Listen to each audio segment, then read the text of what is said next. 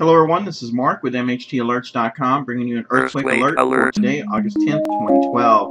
We're looking at a 6.2 magnitude earthquake on the Fox Islands, Aleutian Islands, Alaska. This is again for Fox Islands, Aleutian. That's for Alaska. And again, we're going to bring up the USGS data so we can take a look at that together. It says here that this event has been reviewed by a seismologist. Again, it is 6.2, location 52.695 degrees north, 167.469 degrees west, and the depth was about 11.8 miles. Let's take a look at USGS showing another earthquake. That's in California. So once again, this is a 6.2, and according to NOAA, there's no watches, warnings, or advisories that have been posted as a tsunami warning or updated information. Right now, it does indicate that we're in the all clear.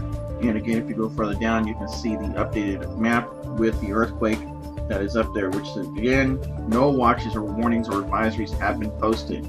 So once again, I want to thank everybody for watching. So let's take a quick look at the USGS earthquake 3D here. Again, this just occurred, 6.2, and this is very, like I said, we've been watching and talking about it for the past couple of days. I did a video on it the other day and also yesterday talking about the earthquakes that have been happening in Alaska, and also that we're watching it very close. So another thing we got to watch for very close is down in the California area, starting up into Oregon all the way down into California.